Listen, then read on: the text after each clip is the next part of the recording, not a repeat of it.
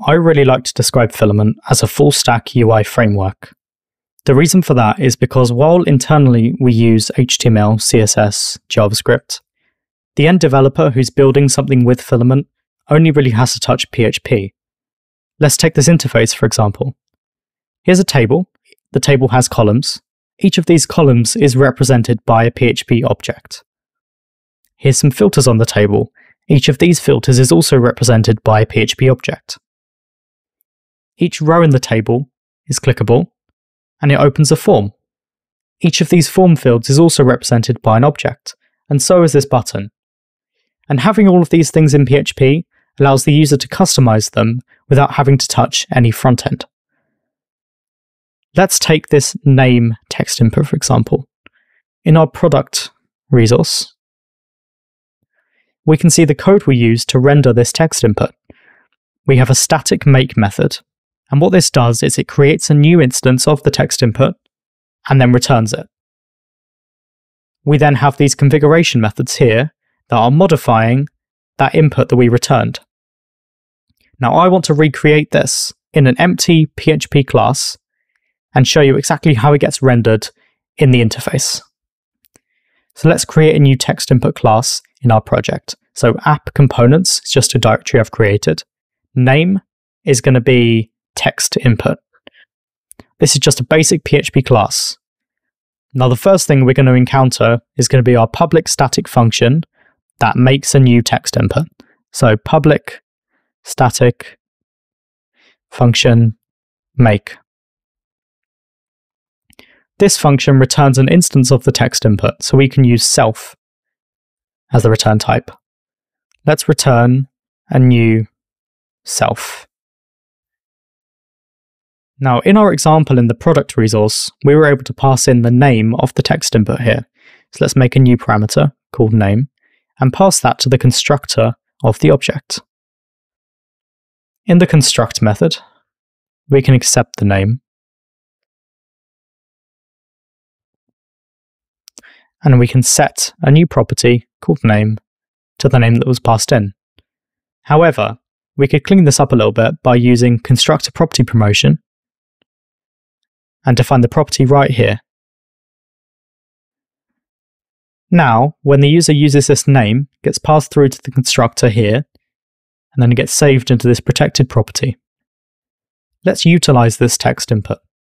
I've created a little route in web.php,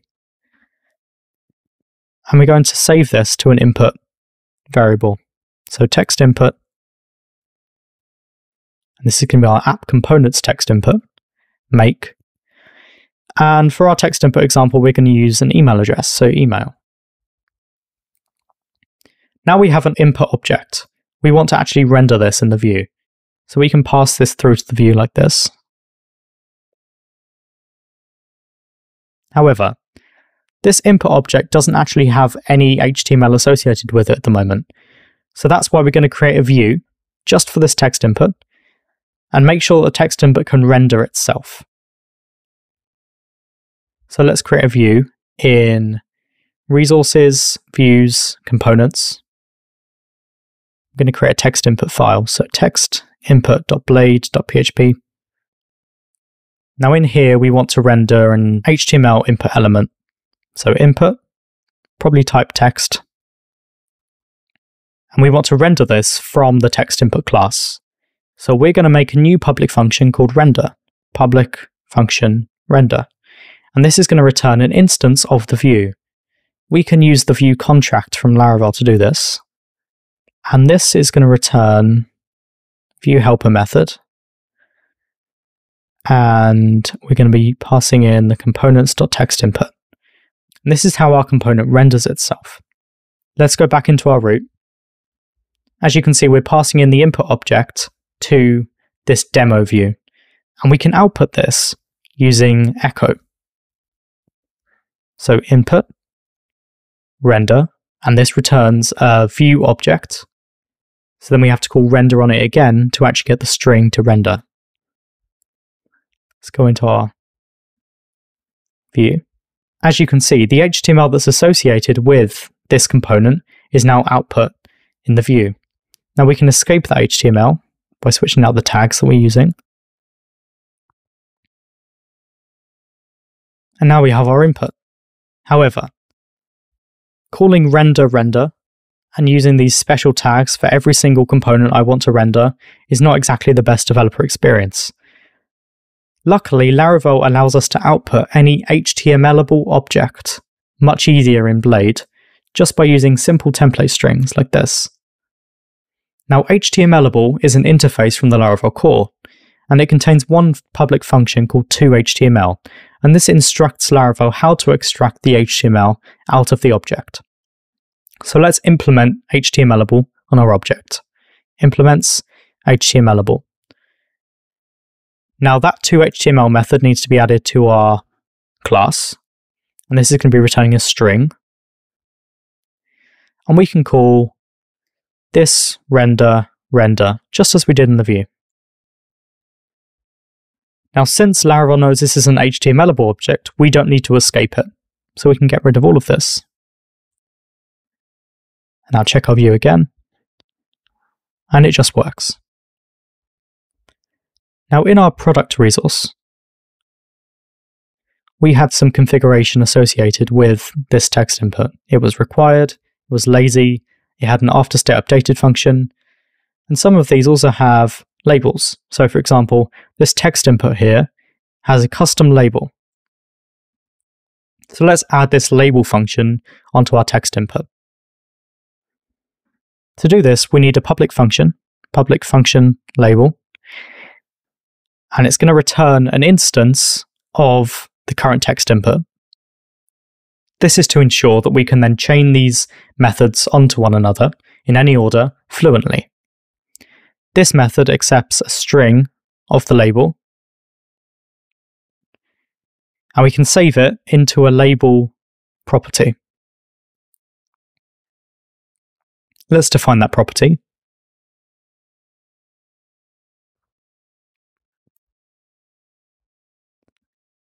And now we can pass that label to our view.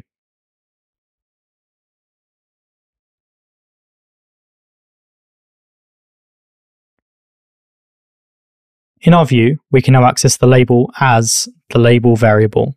So let's make a label tag. We're going to make a span, holds the actual label. We're going to output the label, then we're going to output our field. Now in web PHP, we can pass in our label here. So let's call it email address. And now we have our label rendering in the view.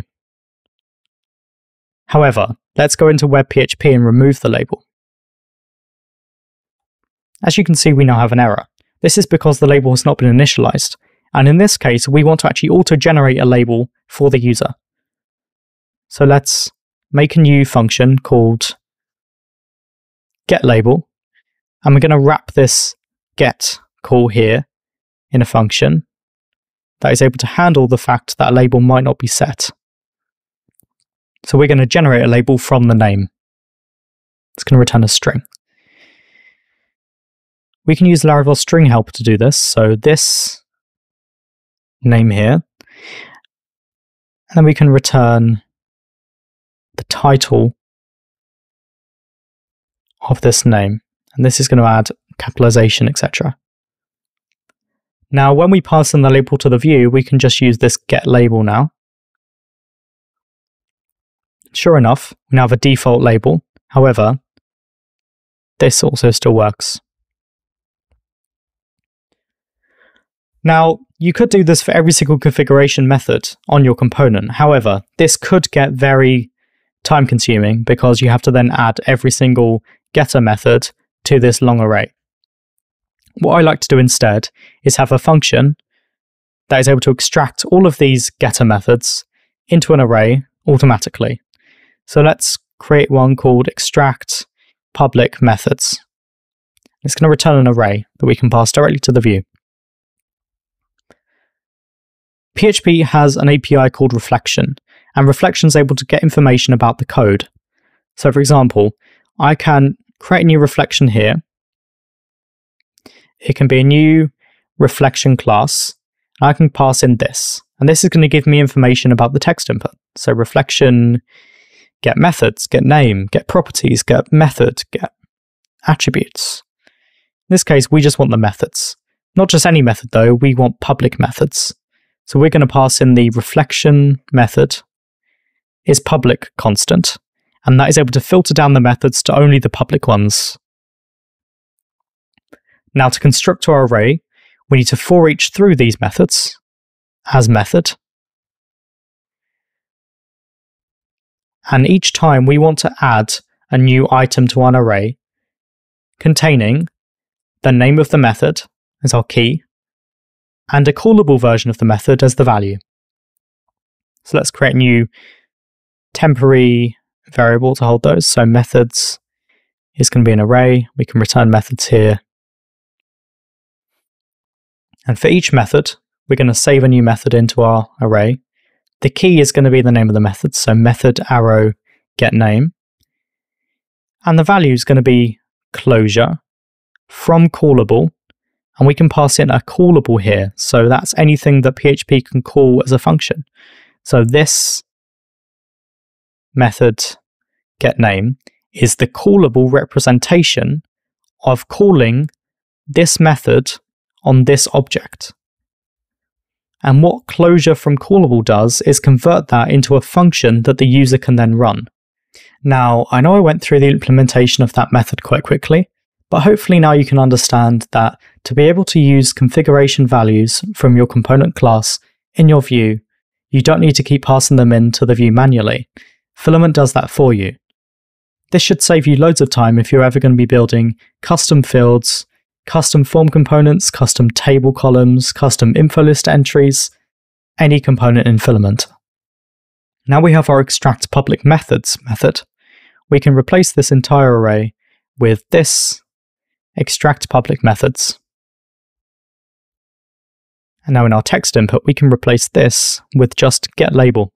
And since we have our get label public method on our class, it should be passed in automatically. Now you can see how we can get directly from this PHP object into the view. And this is the concept that underpins the entirety of Filament.